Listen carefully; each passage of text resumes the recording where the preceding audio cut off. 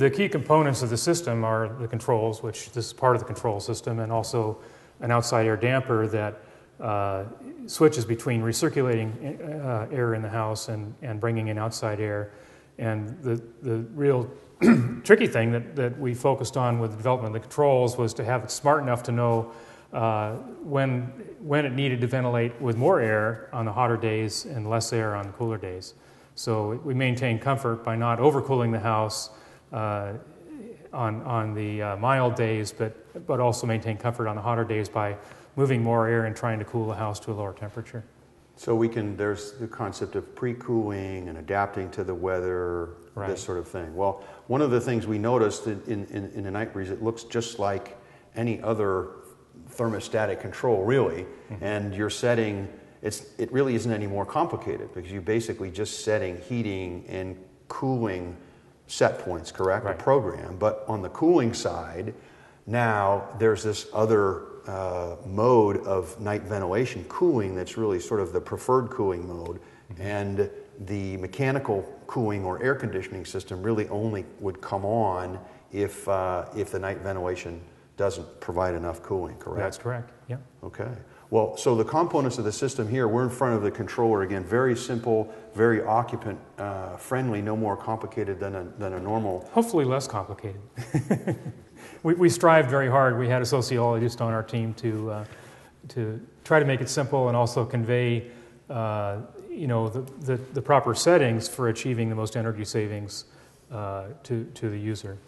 Great. And there's an override. We can turn the fan on. So if we had a party and 30 people in here and enjoying ourselves with a lot of body heat, we can actually manually turn on the outside air, the damper that allows the outside air to come in and cool. Mm-hmm. Let's go take a look, Dave, at the damper and the fan.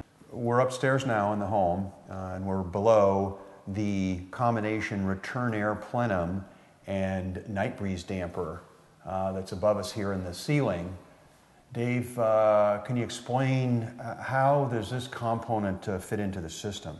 Well, an important part of the system is the ability to bring in either outside air or indoor air and recirculate it through the heating and cooling system.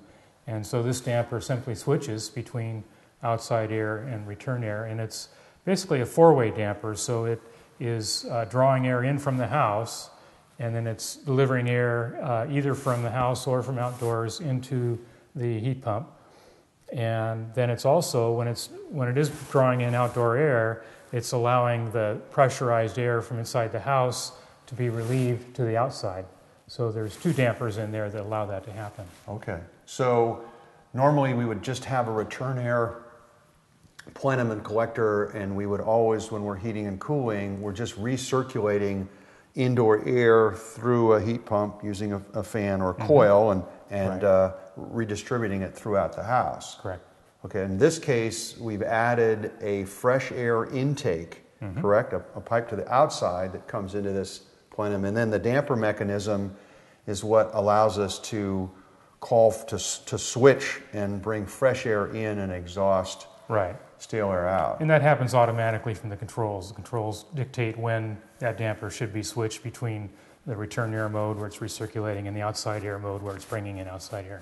Okay, so that's the part, again, where there's an external temperature sensor, correct? Right. So now that thermostat control down below on the wall also displays an exterior temperature, so it's right, monitoring. So when we have the temperature differential that says there's cool air outdoors than indoors, and we're in cooling mode, that will automatically then open the damper mechanism here and start bringing the cool air in, correct? That's correct, yeah. Okay, so that's the ease of occupant control was what attracted us to the Night Breeze system, is that essentially it's no more complicated or even less complicated than a standard thermostat, because the system is monitoring that, and it will call for the cooling when necessary. Right.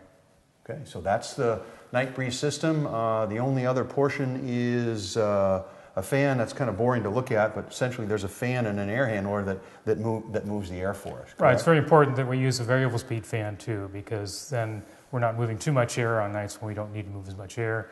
and the fan uses much less energy when it's moving less air. So just about a light bulb plus worth of energy to operate the cooling system. Right, about 1/20th of what the air conditioner would use. Terrific. Well, Dave, thanks for coming and talking to us welcome. about integrated night ventilation cooling.